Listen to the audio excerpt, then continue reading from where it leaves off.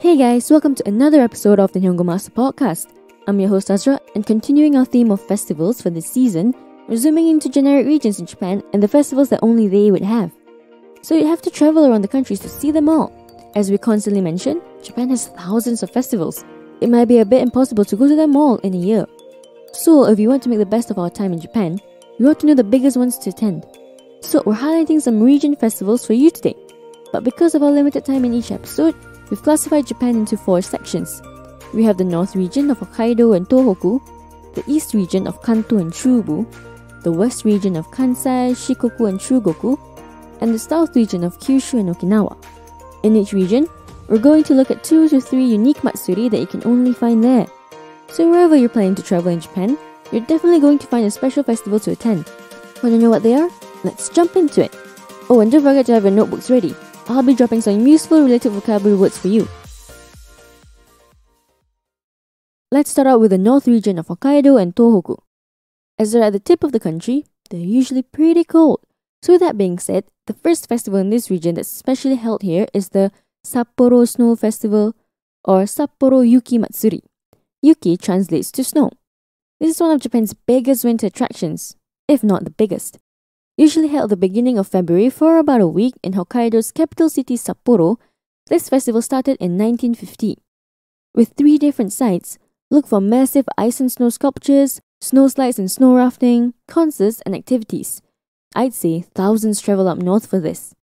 The next one we have is the Kanto Matsuri in Akita. Kanto means pole lantern. So when you translate the name of the festival, it means pole lantern festival. This matsuri is a Tanabata-related celebration in the city of Akita.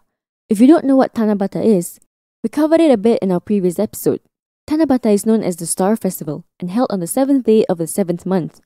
During Kanto Matsuri, over 230 Kanto poles, made of bamboo with lanterns on them that are lit by real candles, are carried by performers through the main streets, accompanied with flutes and drum music.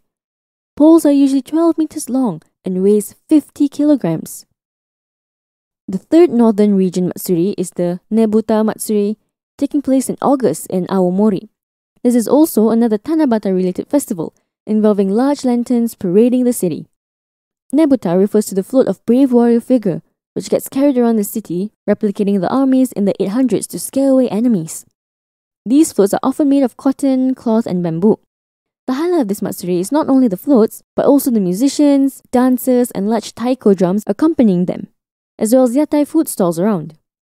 And that's your trio northern festivals. Here's a quick vocab recap. Yuki, snow. Kanto, pole lantern. Tanabata, star festivals, literally translate to evening of the 7th. Taiko, large drum. Yatai, food stalls. Moving on to the east or middle region of Kanto and Chubu. This region is best known for the country's capital city, Tokyo. Here we'll only talk about 2, and the first one is in Kawasaki, the Kanamara Matsuri. Now this is a strange one, and I dare you to Google it. Taking place every year in April, this festival has a gigantic pink sculpture of the men's genitals parading around. Now hear me out.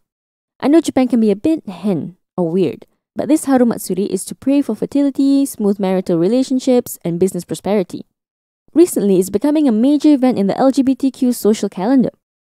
So Kanamara Matsuri is held at the Kanayama Shrine, which is dedicated to a divine kami, god, that's celebrated as the protector of blacksmiths and of sexuality. There are a few legends as to how this Matsuri came about, but that's a story for another day. You should go on a Nihongo Master blog to know more. Oh, this festival has lots of similarly shaped candies and food sold at yatai too. The other regional festival in this region is the Kanda Matsuri, held in Tokyo. This is one of 3 most famous festivals in the city. The full-blown festival happens on every odd-numbered years, while the simplified version happens on the even-numbered years, known as the Shadow Festival. The latter doesn't really attract tourists as much.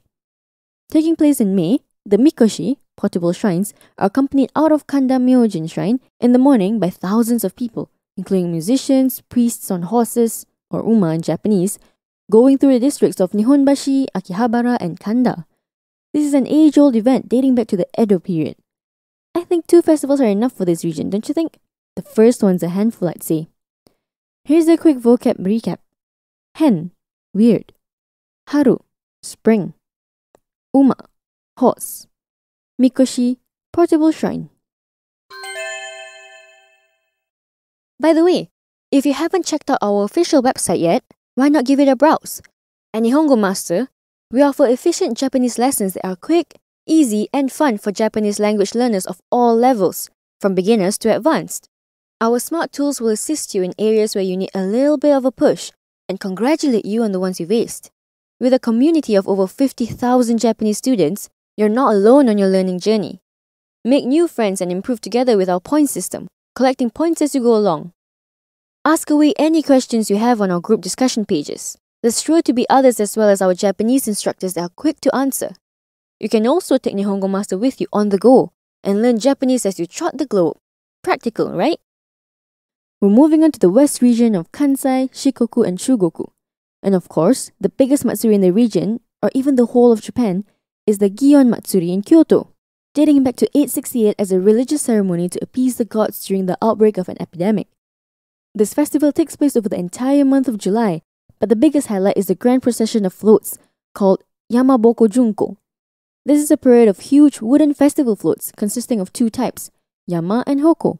23 Yama and 10 Hoko yatai, or floats, are used in the parade.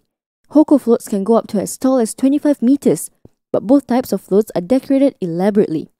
3 nights before the procession of floats is the Yoiyama, a 3-evening event where Kyoto just let loose with food stalls, yukata, and performances.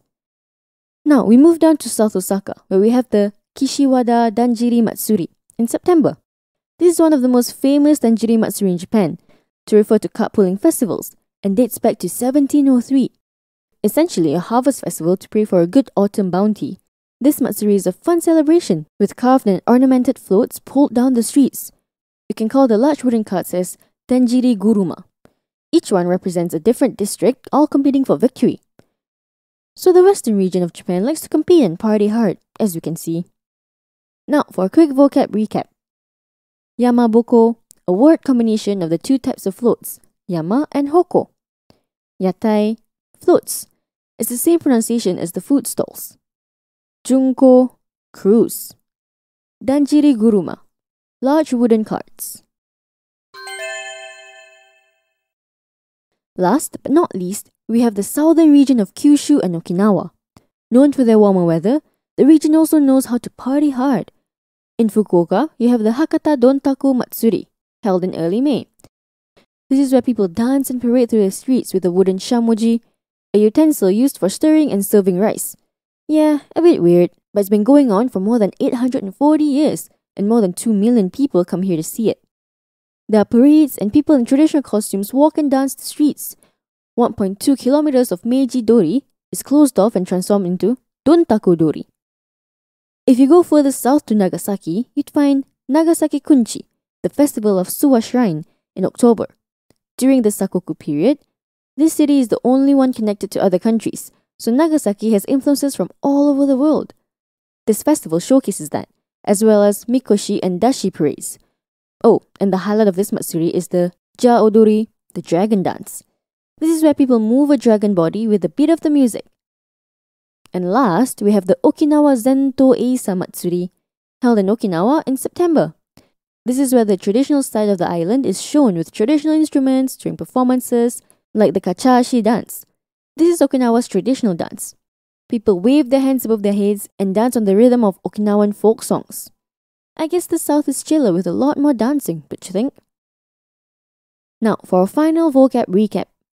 Shamoji, wooden rice scooping spoons. Dori, street. The Sakoku period, a time in the Edo period where the Japanese government controlled and restricted international trade and the emigration of Japanese people. Dashi, a portable Shinto shrine pulled by people during a festival. Don't confuse with Mikoshi, where it's carried on shoulders.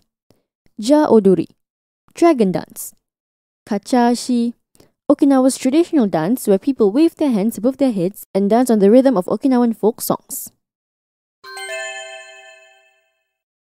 And there you have it, 7 unique festivals from various regions. Don't they say a lot about their region? Which ones are you most likely to attend when you come to Japan? Tell us your thoughts by commenting on social media platforms. You can find us on Twitter, Facebook, and Instagram.